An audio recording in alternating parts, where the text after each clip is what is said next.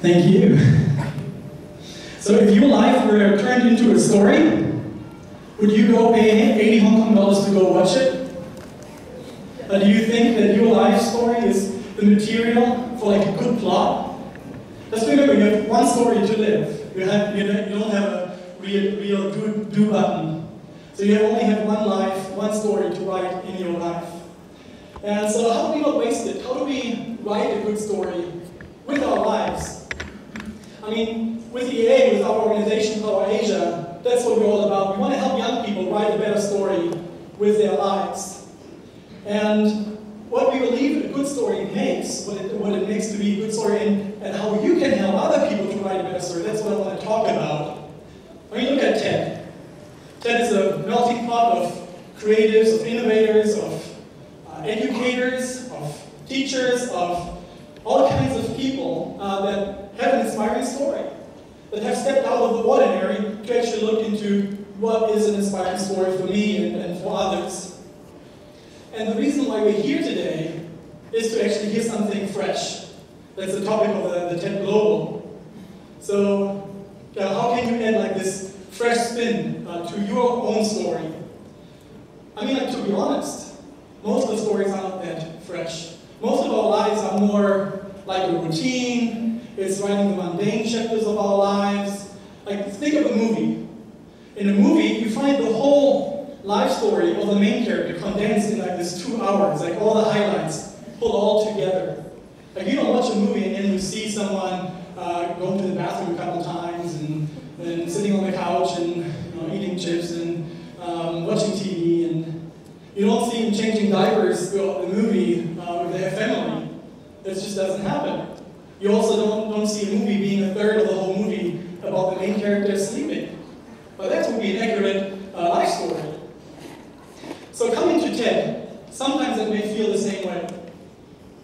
Like, you basically come here and you hear all these inspiring stories. You may like meet people, and as you meet people, they tell you like this 30-second elevator pitch of their new edgy business idea.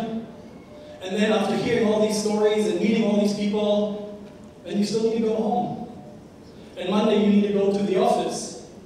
And then suddenly your story actually may not seem that fresh anymore. The elevator pitch of our organization, Power Asia, kind of like sounds the same way. We are talking about Empower Asia is an organization that wants to help people write better stories. So we want to equip young people for life through training and coaching and mentoring. We want to reach the future leaders and innovators of Asia. And as we're helping them to write a better story, we hope that they would be the innovators and changers of society of tomorrow. We work on university campuses, and there we meet the high potentials of the city. We meet the movers and shakers of tomorrow. And that all sounds really interesting. It sounds like a great story.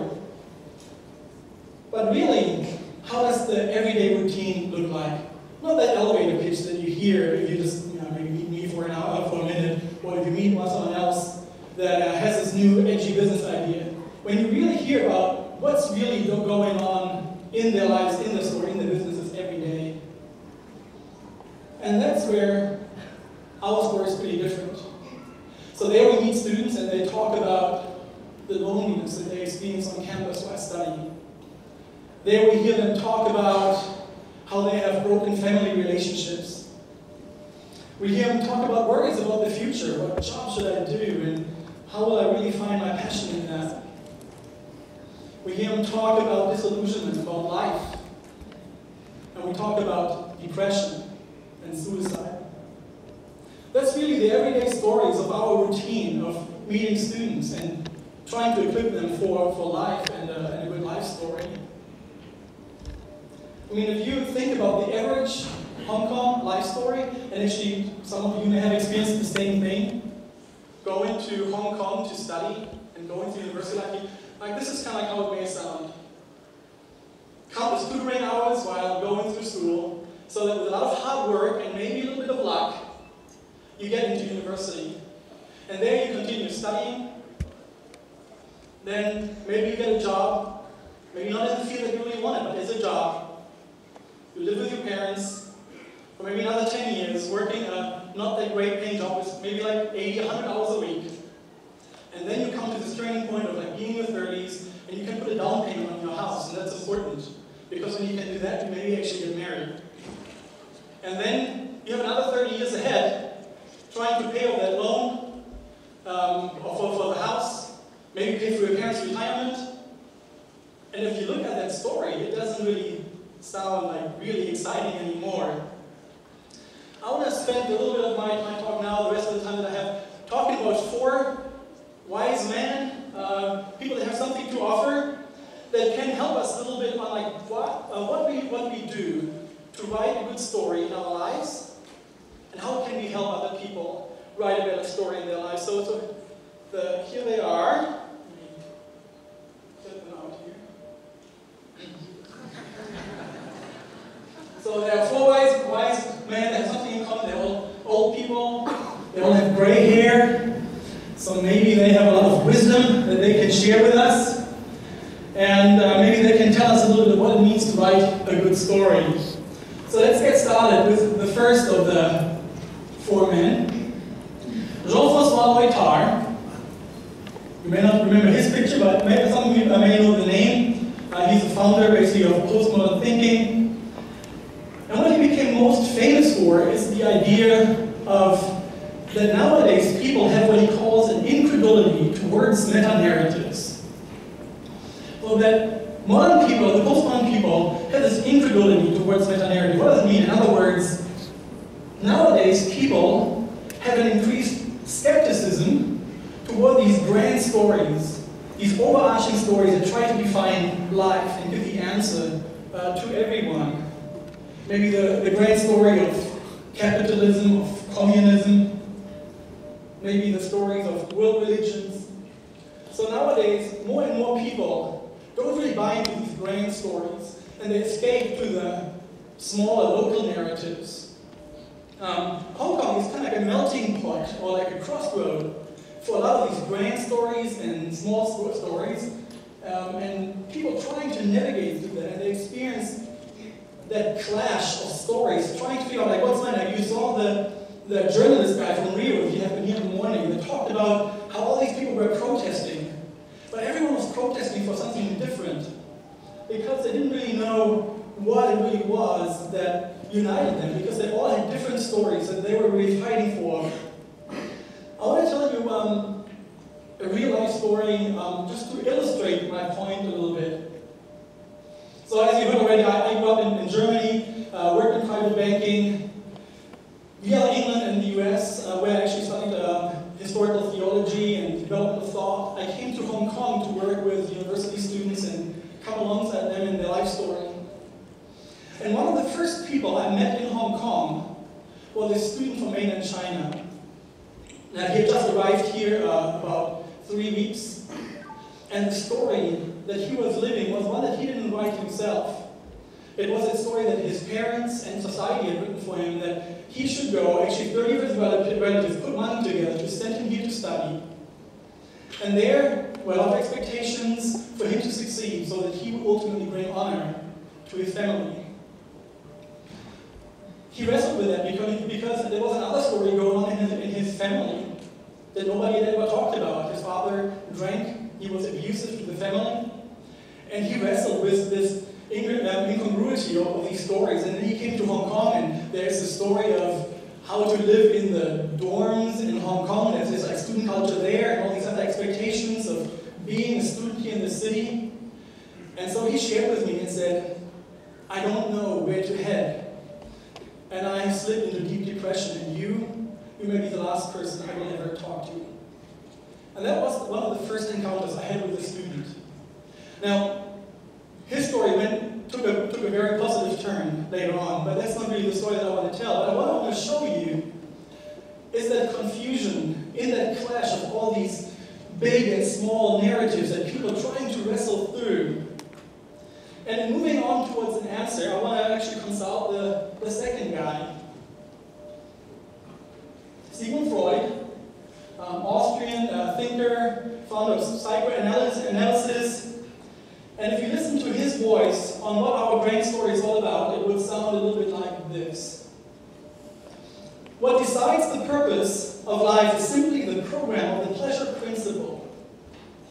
So the purpose of life for Freud is, he talks about that pleasure principle. The pleasure principle basically says if we seek immediate fulfillment of our needs, then our bodies will return us with that feeling of pleasure. So it's basically the idea that a life lived well is kind of what you're going for, and the primary goal is to seek pleasure. Whether that pleasure may be sex or your success and the titles on the business card, your achievements and feeling that sense of accomplishment, drugs, in a way anything that actually pleasure derives from. The other element of what Freud talks about is the unpleasure principle. Sometimes it's not really pleasure that's in the forefront, but it's pain. And so when pain enters our life and suffering enters our lives, and we may not be so much concerned about finding pleasure, but avoiding unpleasure. So in a way, that grand story that Freud kind of talks about is that battle between like finding and seeking out pleasure and avoiding unpleasure.